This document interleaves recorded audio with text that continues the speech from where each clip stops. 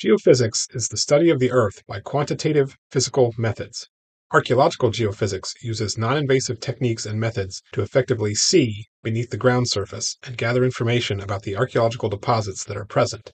Under favorable conditions, data collected using geophysical instruments can be used to create maps of archaeological sites that show the locations of buried cultural deposits such as pit features, floors, walls, houses, ditches, and mounds. Various instruments and methods, such as magnetometry, electrical resistivity, and ground-penetrating radar, are commonly used in archaeological geophysics. This video focuses on electromagnetic induction, abbreviated EMI. EMI works by measuring the electrical and magnetic responses of the ground to a magnetic field produced by the instrument. This video will discuss how EMI works in general. For more information on using the Geonics EM38-MK2 instrument, please see our other videos and the manual that was produced as part of this project. Citations to technical literature can also be found in the manual. Production of this video was supported by a grant from the National Center for Preservation Technology and Training of the National Park Service. In the United States, archaeological geophysics is used in service of both research and management goals. The main appeal of geophysical survey is its combination of speed and non-destructiveness. While traditional excavation methods can provide detailed data, they are also time-consuming, expensive, destructive, and often, by necessity, very limited in scope. Geophysical investigations, on the other hand, are non-invasive and, under suitable conditions, can be accomplished relatively quickly and over wide areas. Geophysical investigations have the potential to provide large-scale data about the spatial distribution of archaeological deposits in a fraction of the time and expense of traditional excavation methods, without disturbing the site. If acquiring knowledge about the kinds and distributions of deposits at a site is a goal, geophysics may be a good option. It is not always possible to use geophysics effectively on archaeological sites. The success of any particular geophysical method depends on two main factors. Number one, the target must have sufficient electrical or magnetic contrast to be discernible from the surrounding matrix. Number two, the instrument must be able to detect and record that contrast. The first factor is related to the characteristics of the archaeological site. If the electrical or magnetic properties of the targets of interest, such as pit features or house basins, contrast highly with the surrounding sediments, they are likely to be detectable using one or more geophysical methods. A pit feature with a lot of clay in its fill may retain more moisture, for example, than the subsoil that surrounds it, and may therefore be a better electrical conductor. Contrast could also come from the increased magnetic susceptibility of a pit feature with highly organic fill or large quantities of magnetized, fire-cracked rock, bricks, or pottery. The less contrast there is, the more difficult it is to detect features with geophysical methods. If a pit is filled in with the same sediment that was removed to create it, for example, contrast is likely to be very low. The second factor is related to survey conditions, survey design, and the sensitivity and limitations of the instrument. Areas with rough vegetation, uneven surfaces, or trees can be difficult to survey effectively or efficiently, as many geophysical instruments require consistent motion and/or contact with the ground. Survey transects can fail to intersect targets that are narrower than the transect spacing. The resolution of geophysical data generally decreases with depth, so instruments configured to quote-unquote look deeper will see with less clarity. Finally, modern features and objects, such as electrical lines and ferrous metal debris, can produce electromagnetic signals strong enough to interfere with or obscure those associated with archaeological features. Soils and other materials in the ground have magnetic and electrical properties that can be measured by geophysical instruments. EMI instruments measure electrical conductivity and magnetic susceptibility. Electrical conductivity is simply a measure of how easily a material or object conducts an electrical current. The electrical conductivity of sediments is strongly influenced by moisture content. Sediments that retain moisture for longer periods of time are more electrically conductive than drier sediments. Sediments are composed of grains of material, such as particles of silt, sand, or clay, and the pore spaces between those particles. Those pore spaces can contain water, which in turn contains dissolved salts. It is the charged ions in these salts, rather than the solid grains of sediment, that are good electrical conductors. Moisture can be present in sediment in two ways. First, moisture can be in pore spaces between particles. This is called free water. Second, moisture can be stuck to individual particles in microscopic films. This is called adsorbed water.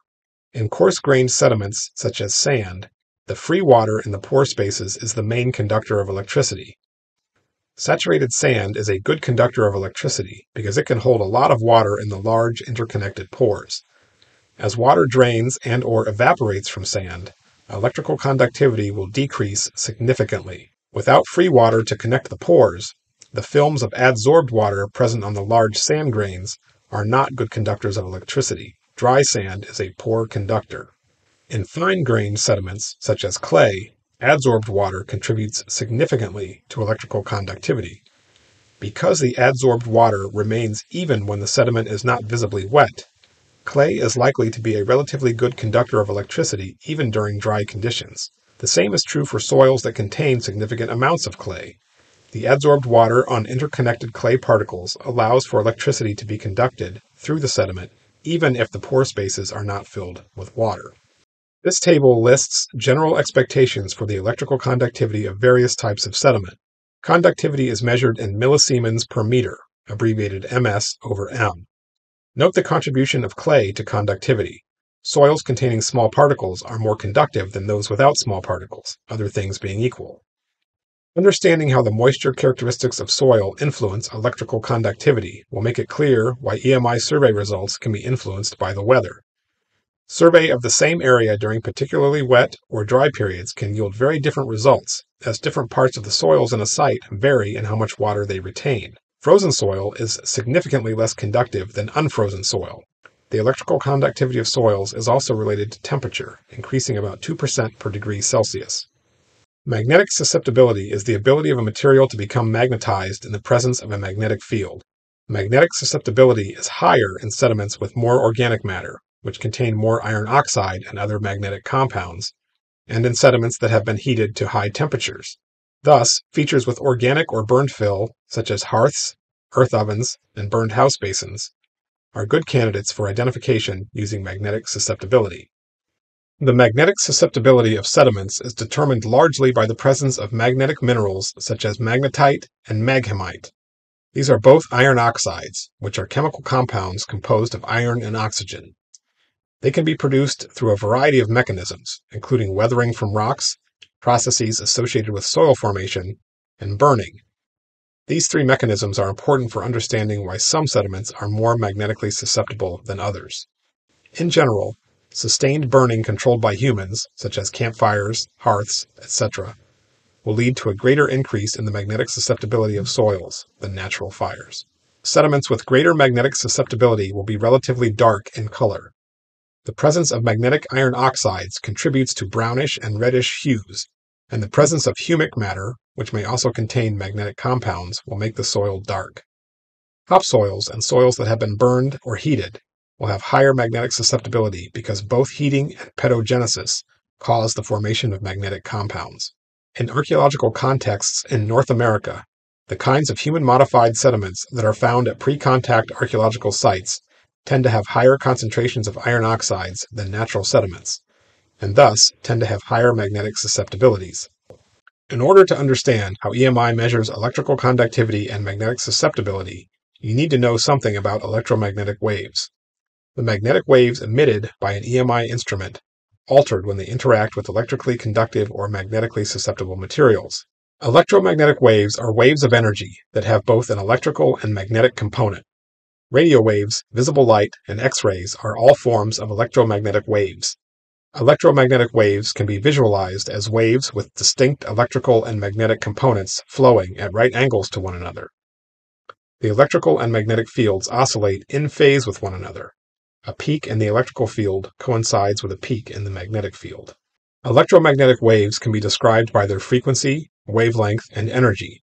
The frequency of a wave describes the number of wave crests that pass a fixed point in 1 second. Sine and cosine are trigonometric functions of angles that are used to model periodic phenomena like waves. The sine and cosine are both ratios of parts of right triangles. The sine is the ratio of the side opposite of an angle to the hypotenuse of the triangle. The cosine is the ratio of the side adjacent to the angle to the hypotenuse of the triangle. Imagine a right triangle inside a circle. The circle has a set of x and y axes superimposed on it. with the 0, point at the center of the circle where angle A is placed. The hypotenuse of the right triangle is formed by a line that extends from the center of the circle. The circle has a radius of 1. The hypotenuse of the right triangle is also 1, and the intersection of the hypotenuse with the edge of the circle has coordinates x and y.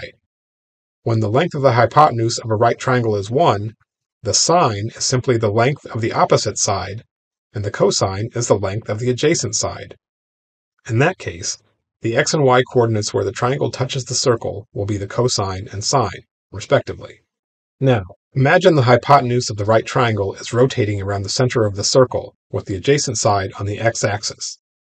As the hypotenuse rotates, the sine and cosine functions return values between -1 and +1. When the changing values of sine and cosine are graphed in 2 dimensions, they create 2 wave patterns, a sine wave, shown in red in the animation, and a cosine wave, shown in blue. It takes 360 degrees of rotation to produce 1 wavelength. Notice that the sine and cosine waves have the same frequency and amplitude, but the peaks do not align. The 2 waves are, quote, out of phase. Notice also that the peak of the cosine wave precedes the peak of the sine wave by exactly 1/4 of the wavelength. The peaks on the cosine wave are produced at 90 degrees and 270 degrees on the circle. The peaks on the sine wave are produced at 0 and 180 degrees. The sine and cosine waves are therefore 90 degrees out of phase. The basic principles relating magnetic fields to the induction of electrical currents were discovered in the 1830s. In an 1839 paper, Michael Faraday demonstrated the connection between the motion of a magnet and its electrical effects in a series of simple experiments. The magnetic field produced by a stationary magnet is static. It varies across space but does not change over time. A static magnetic field has no electrical effects. To induce a current in a conductive material, a magnetic field must change. Because a static magnetic field does not produce any electrical effect, it is not useful in an EMI instrument. To induce currents in objects or materials in the ground, EMI instruments use a time-varying magnetic field that is produced by energizing a coil with an alternating current. The alternating current regularly and smoothly changes direction, producing a magnetic field that changes in concert with its flow. A magnetic dipole has 2 poles, one north pole and one south pole. Lines of magnetic force loop through and around a magnet from south to north. When the magnet is oriented vertically, it is called a vertical dipole. When it is oriented horizontally, it is called a horizontal dipole. The magnetic field used by an EMI instrument is generated by passing an electric current through a coil of wire. The magnetic field extends through the center of the coil. It creates a vertical dipole when the coil is oriented like a donut lying on a flat surface. The orientation of the magnetic field affects the penetration of the field into the ground. Penetration is greater when the dipole is oriented vertically. An EMI instrument uses a transmitter coil to create an electromagnetic field.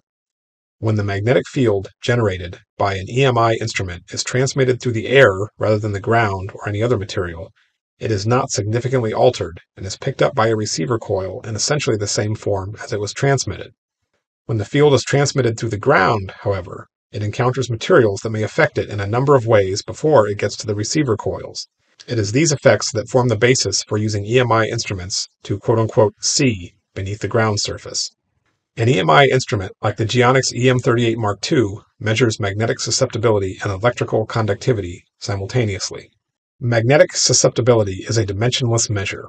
It is described by the simple ratio of the magnetization produced in a material to the intensity of the magnetic force to which it is subjected.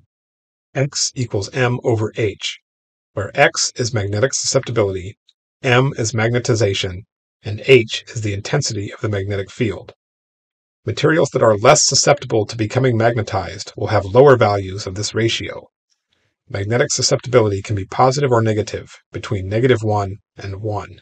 An EMI instrument uses electricity to create a magnetic field that is transmitted into the ground. The response of the ground to this field is used to measure magnetic susceptibility. A magnetically susceptible object in the ground becomes polarized and augments the magnetic field generated by the EMI instrument, allowing magnetic susceptibility to be measured. Because the magnetic susceptibility of the materials in the ground simply strengthens or weakens the transmitted magnetic field, the magnetic susceptibility measurement is said to be the in-phase component derived by the instrument. The alteration of the cosine wave of the magnetic field aligns with the form of the transmitted wave. Electrical conductivity refers to the ease with which a material conducts electricity. Electrical conductivity is measured in millisiemens per meter, ms over m. The magnetic field transmitted into the ground by an EMI instrument is created by passing an alternating current through a coil. An alternating current regularly changes direction between positive and negative. The magnetic field changes in the same way. It is these changes in the magnetic field that cause an electrical current to flow in a conductive material it encounters. The currents created outside the EMI are induced by the primary magnetic field, hence electromagnetic induction. The induced current is called an eddy current because it is circular, like an eddy in a river bend. The induced current creates a secondary magnetic field that is included, along with the primary magnetic field that was transmitted, in the signal received by the receiver. The process of producing a secondary magnetic field through induction is not instantaneous. The secondary magnetic field created by the eddy currents arrives at the receiver after the primary field. Thus, the primary and secondary magnetic fields are, quote, out of phase, because they are not synchronized in time. This time lag allows the instrument to calculate what portion of the magnetic signal received by the receiver coil is associated with the conductivity of the ground, or the materials in it. The out-of-phase component of the magnetic field received by the receiver is also called the quadrature, quad phase, or imaginary phase. It is designated as QP in relation to the Geonics instrument that we discuss in other videos. For the reasons explained earlier, the amount of phase shift between two waves can be expressed in degrees following the trigonometric sine and cosine functions that relate circles to waves. Quad phase refers to a phase shift where the peak of two waves of the same frequency are 1/4 of one wavelength from each other. EMI instruments use mathematics to separate out the signal from the primary magnetic field and the out-of-phase portion of the signal received at the receiver. The lagging wave produced by conductive materials underground isn't necessarily 90 degrees out of phase. The so-called quadrature, QP component, is simply the result of the mathematical process used to separate the portion of the received signal that is in phase from the portion that is not. Higher values of the quadrature component are produced when the magnetic field emitted by the EMI instrument interacts with more conductive materials in the ground. And that is a very brief explanation of how EMI works. Basically, it all comes down to transmitting a varying magnetic field into the ground and measuring how the ground interacts with that field. Physics and mathematics are used to separate the received signal into electrical and magnetic components.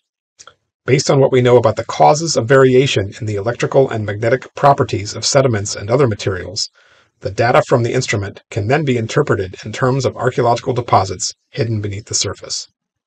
To learn more about the particular EMI instrument that we use, please see the manual that we produced as part of this project and our videos on the parts of the EM38-MK2, zeroing and nulling the instrument, and preparing and using the instrument for grid survey.